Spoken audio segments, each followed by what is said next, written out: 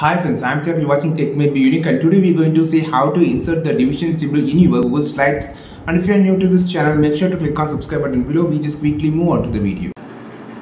So in this video, I'm just going to show how to insert the division symbol in Google Slides. I'm just going to show in this short video.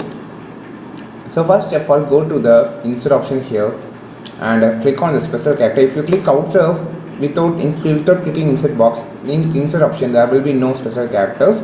You just click inside thing, then it will open special characters. Just click insert and special characters.